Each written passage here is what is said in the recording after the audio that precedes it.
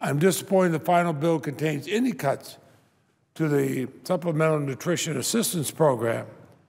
But the conferees, we worked together and we rejected the deepest cuts of the hunger safety net and the most harmful new conditions which were advocated by an extreme majority in the House, both of which would have undermined the very reason we offer food assistance. Their provisions would have slashed nearly $40 billion from nutrition assistance programs. It would have eliminated eligibility for millions of Americans.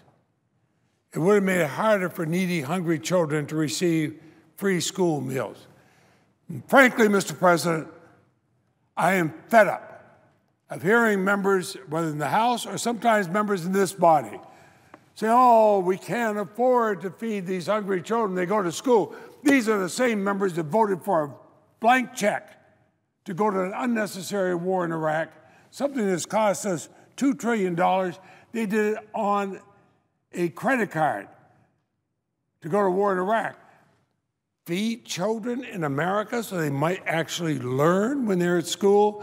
Oh, we can't afford that. Come on. Feeding those hungry children is an investment in the future of this great nation. And some of the demeaning and offensive provisions, such as allowing drug testing of beneficiaries and unrealistic work requirements, those were left out.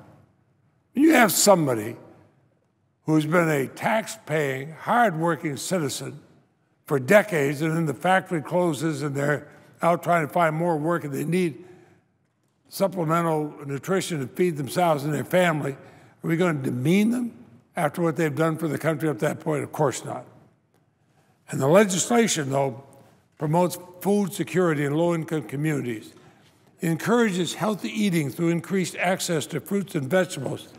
That's something, an approach that we've done in Vermont for years. It's also one of the reasons, that and the fact that we cover every child from birth to 18 years old for health care.